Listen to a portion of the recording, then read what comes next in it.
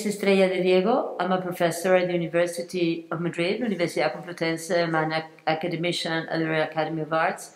And the first time I visited NYU was as a Fulbright scholar many, many years ago, unfortunately. Not visiting NYU, but being younger. And then, I kept on coming as a scholar, visiting scholar, etc. And then I ended up having the great honor to become the King Juan Carlos visiting professor very many years ago too.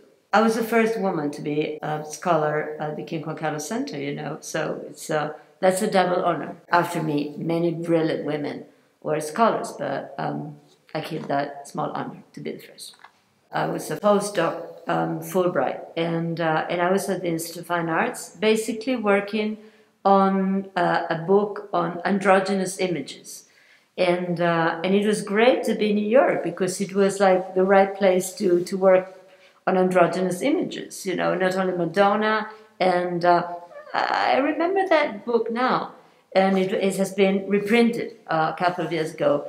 And I was doing visual studies without even knowing I was doing visual studies, None of us were thinking of visual studies approach, but in fact, some of them were doing it. Some of us were doing it.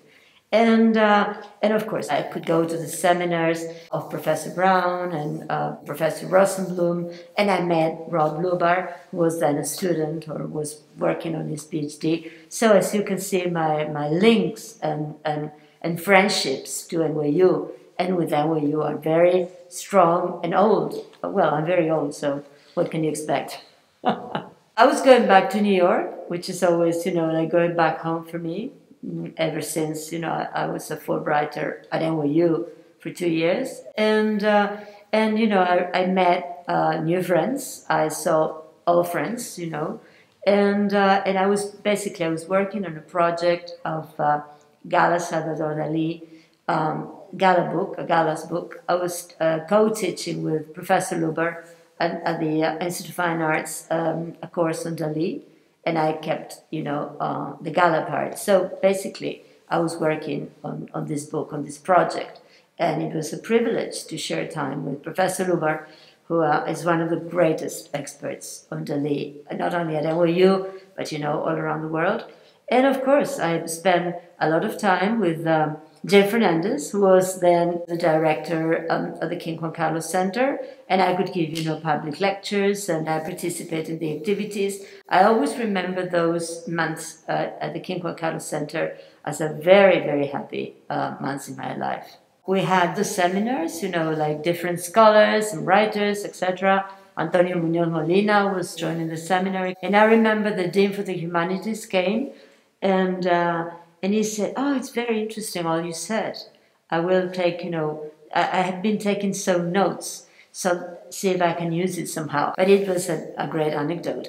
But I think, the warmth of all people, and it was so interesting, to have this center focused on Spanish culture, on Latin American culture, which was not so. Now we are used to having Spanish and Latin American together, culture. But at that time, it wasn't so widespread. I think it was interesting, to share space in a center that didn't make a difference between the two continents, and I think, that was one of the most remarkable things for me. Seminars at the Institute of Fine Arts are very small. Maybe we had like 6 students, which is, again, a privilege from a Spanish perspective, because, of course, groups here are much bigger. Especially with one of them, we're still in touch, and she has become a very well-known Latin American art scholar. The way I see going to the Juan Carlos Center is that, a place where you have been going throughout the years, have been visited throughout the years, you have been working very strong relationships with the university, and then you had this beautiful present, okay? You could spend some time at the King Juan Carlos Center, and of course, it's a great academic honor, no doubt about that. And my life was, going back to New York. That's the best present I can get, going back to New York, having these links with those people in New York, even stronger. because it was the opportunity of, sharing, as I said, a class with Professor Lobar, etc.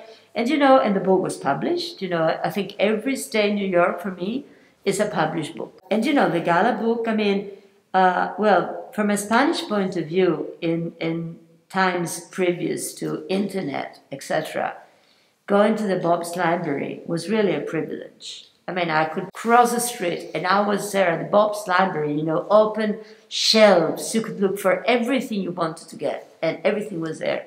And, libraries in Spain have changed a bit. But, that was like a feast. You could use the books, read the books, and, some research that would take very long in Spain would go like that. And I have to say that this is something I've been missing a lot in this period where we obviously can travel around. And not going to New York is making me lazier and mentally lazier.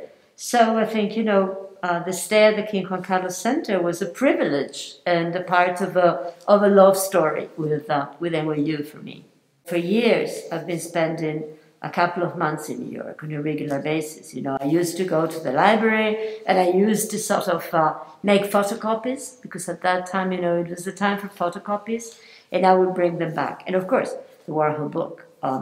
It was crucial for me to have access to all magazines and publications and visiting, of course, MoMA library.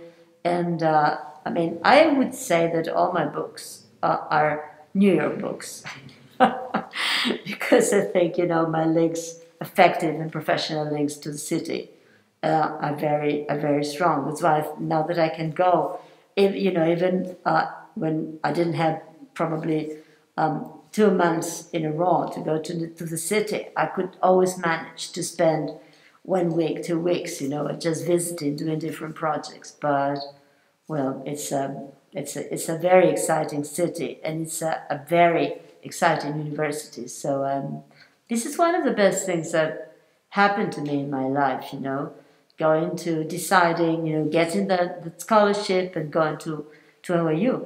I'm very grateful to NYU, and I'm very grateful to my, to my life for that. I think it has been a very important thing for me, this contact to this university and with my bunch of colleagues, etc. And it's not that I'm saying that because I want to be nice for the interview. It's absolutely what I feel about it. Since I couldn't go to New York, I have just finished a book about El Prado, a new Prado, okay? Prado from gender studies, race issues, etc., etc.